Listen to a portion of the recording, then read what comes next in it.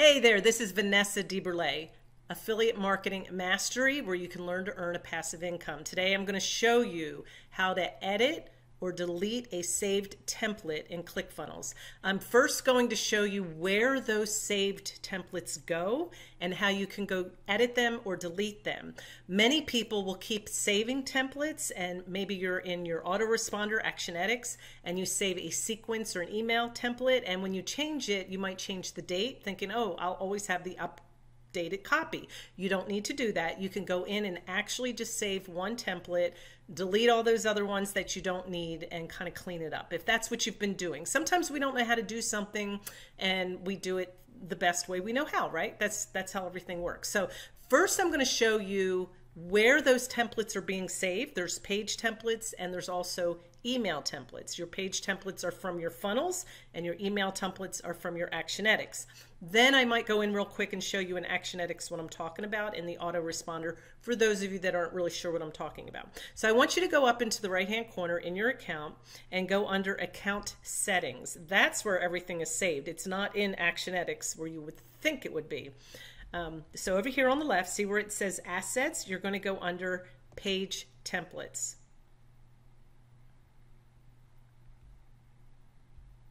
Now we have page templates and we also have email templates. These are some page templates that I've saved along the way, and some of them I've used for demos. I can go in and fix them, or I can delete them if I don't want them. Here's an order form that I like to keep. Just as an example, this is a training that I did and I always wanted the same template, but we're going to talk about the email template today. Earlier I went in just to test. See right here where it says test. I don't want that there anymore, so I'm going to preview. I'm going to edit the template. I'm going to open it up. I can change the name, I can change the entire format, or I can just delete it if I don't need it. So here we go. Delete the template. That's simple. So again, if you were saving templates and putting dates on them to help you remember which one was the most current, that's an easier way. You can just go in, edit them from here, or delete them, okay? And as you can see, that's what I was doing. Like right here, I've got a sequence template. Here's another sequence. I can go in and just edit and then delete the one that's there. Now, real quick, I want to show you where you use these templates in actionetics. Just to give you a quick, if you're not really sure. Go up into the actionetics account, go down here to action funnels. And when you do an action funnel, I've got a sequence started right here called Marketing Secrets 101.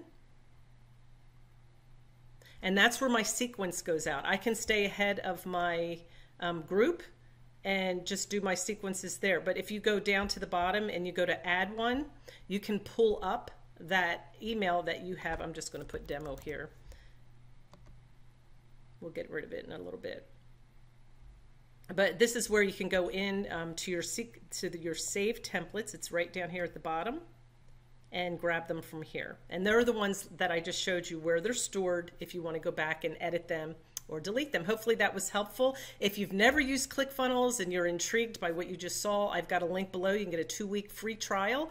Check it out. I've got some videos that shows you some of these things in my playlist. You can check that out as well.